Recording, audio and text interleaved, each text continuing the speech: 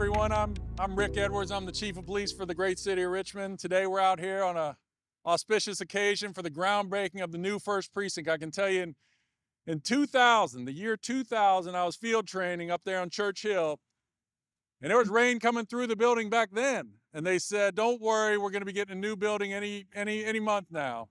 And you can see I have some first precinct officers behind you, and they're just waiting to see the actual building start coming up. So, but I can tell you that it's going to be seeing's going to be believing, and we're so excited. And we have to thank the city administration, certainly city council, and Mayor Stoney for making this dream a reality, so that our officers can work in a modern police facility. So it's going to be right on this footprint right here, and we're just so excited. So at this time, I'll introduce Mayor Stoney. Thank you. Guys, give a round of applause for our police chief again, Chief Edwards. Chief Edwards, I want to thank you real quick for your exemplary leadership and dedication, ensuring that we have a safe city here in Virginia's capital. Under Chief Edwards' guidance, the Richmond Police Department has made significant strides, I think, in enhancing public safety, fostering community engagement and relations, and implementing effective crime prevention strategies to ensure that every single community, no matter the zip code or the demographic that lives there, has a safe community. So give it up for the chief one more time. I'm also joined today by a number of partners, friends. I won't even say aunties as well. Ellen Roberts is with us today, who represents the 6th District. Dr. Cynthia Newbill's with us, who represents the 7th District. Nicole Jones, who represents the 9th District. And the chairwoman of the Public Safety Committee, Reva Trammell's with us as well, representing the 8th District.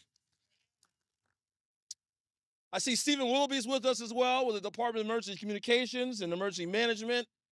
Stephen, where you are? Oh, okay. And then the Chief Administrative Officer decided to join us this afternoon. Lincoln Saunders is with us. We got great friends here from the Richmond Police Department. I think I saw Sheriff Antoinette Irving walk over as well. Thank you, Sheriff. We are essentially right here in your front yard, I guess you would say. Folks, from day one, we have been focused on building one Richmond. And I'm proud to be here today for another One Richmond project.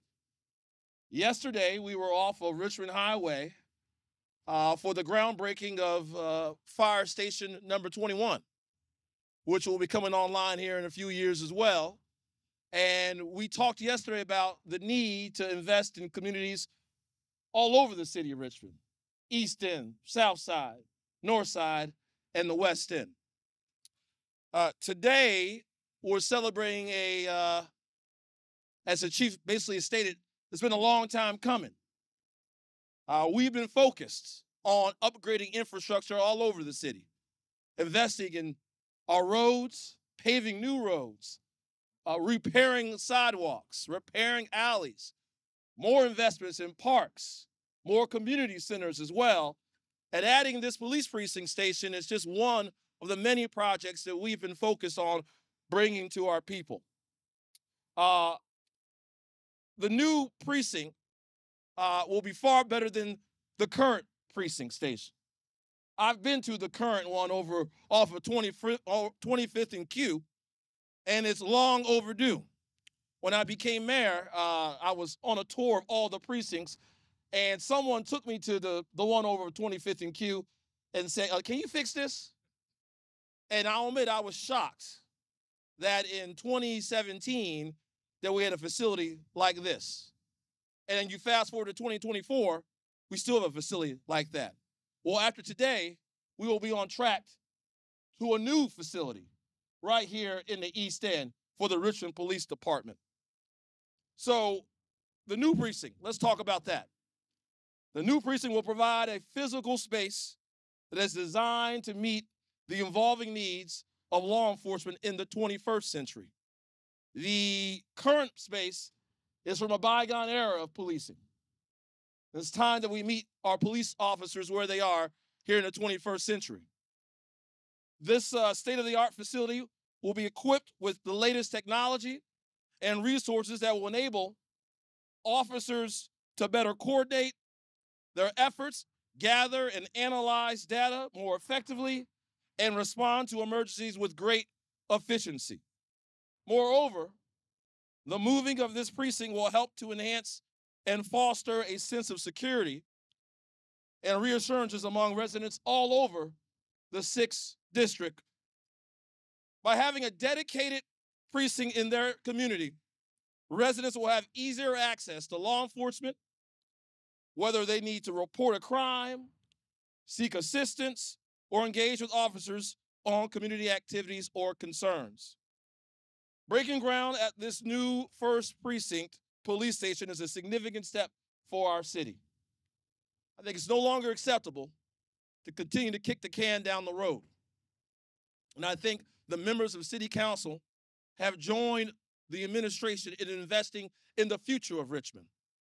When we see a problem, we must fix that problem and stop deferring maintenance to the next administration and the next administration and the next administration. So I'm grateful for the partnership of my friends on the Richmond City Council for not just investing in the facilities, but also investing into the officers who do the job.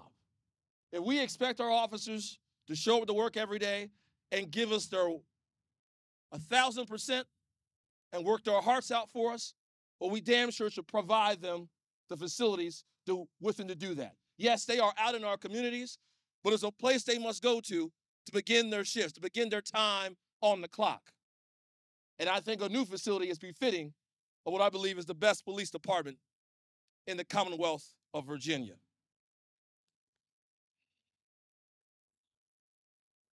So with that, to add a few words to my comments is my auntie and the representative of the 6th Council District, Ellen Robertson.